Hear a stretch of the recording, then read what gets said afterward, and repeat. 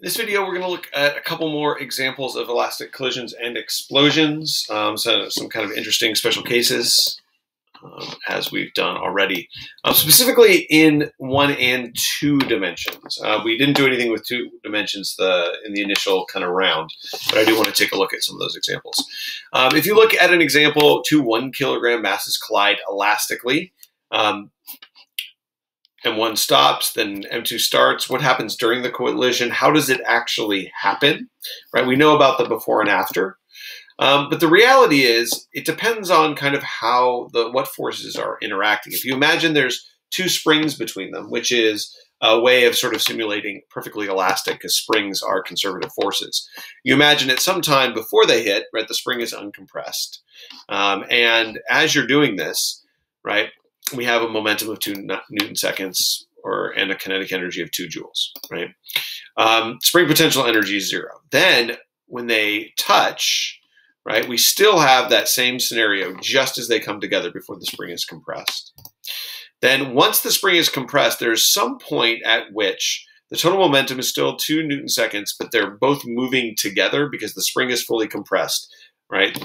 You can't have anything else, but we have a smaller amount of kinetic energy, and then we have some spring potential energy, right? Some of the energy is in the spring, and then after they push off of each other, right, the momentum is again what it was before, the kinetic energy is what it was before, and the spring potential energy is back to 0, and this continues as it goes. So that's what's actually happening during the collision, before, during, and after. Some of the energy goes into spring potential for a little bit, and then it goes back. So graphically, it looks something like this. The kinetic energy of the system dips and goes back up. The potential energy goes up. So the mechanical energy is conserved throughout, and the kinetic energy is the same at the end. And so I said that the kinetic energy was dropped down to 1 joule. And the question is, how do I know? Well, K is proportional to V squared. So the minimum occurs when the masses have the same speed, because that's when they're going the slowest. And so that's really what we're looking at there. And we can plug in those values. We find out how fast they're going by doing basically a conservation of momentum problem where they stick together briefly, and you end up with 1 joule. Right? So what about an elastic explosion? This is the same idea. Imagine if you compress a spring between 2 masses, and then they're both at rest and you let them go. Right? This is a problem we could actually have solved at least a little bit, or thought about before, because we know that the spring will apply forces equal and opposite for each of these, right? That's just how forces work. They are always in third law pairs. The spring pushes on one and pushes on the other, equal and opposite. Well, in terms of mechanical energy conservation, we can say, well, we start with 1/2 kx squared, and we end up with the sum of their 2 kinetic energies. Momentum is also conserved. And so just like we did in our previous discussion about elastic collisions, we can kind of combine those together.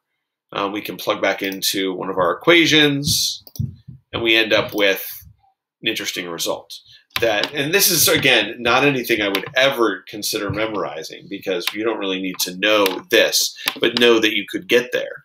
But there is a way to solve this for each of the objects. One of them will be going positive, one of them will be going negative, one of them will be going faster than the other. Notice the one with half the mass is going twice as fast, and so on.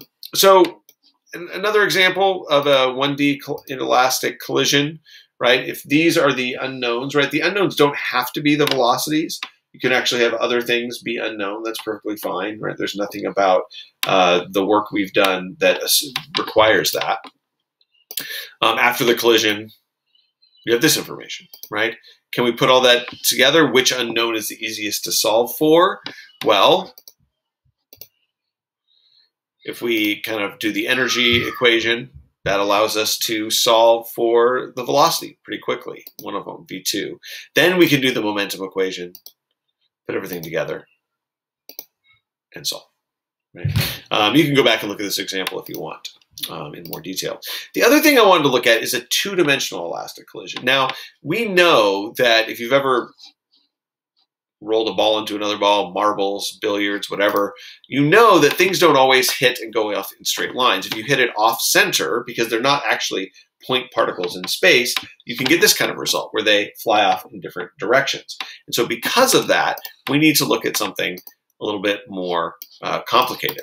So in general, the x momentum is conserved and the y momentum is conserved. That must be true.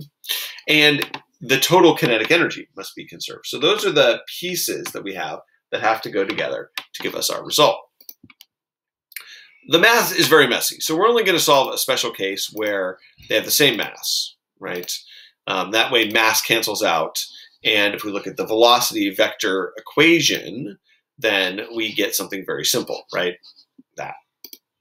We can then cancel out the 1/2 and the m's in all of these, and we get another simple relationship. What's our conclusion? Well, that V1 has to be moving perpendicular to V2. And that's actually a really interesting result, and something that is useful for us thinking about 2D collisions. You can do this if you've ever taken 2 coins and sort of hit one. You can do this on your desk. Take 2 coins that are the same, 2 pennies, 2 quarters, whatever you like. Pennies are easy because they're pretty light, and hit it, and you can watch the path. If you take a little video of it while you're doing it, you can see this happen. So pretty quick, but just a reminder, collisions and explosions are only elastic if mechanical energy is conserved. When in doubt, don't assume.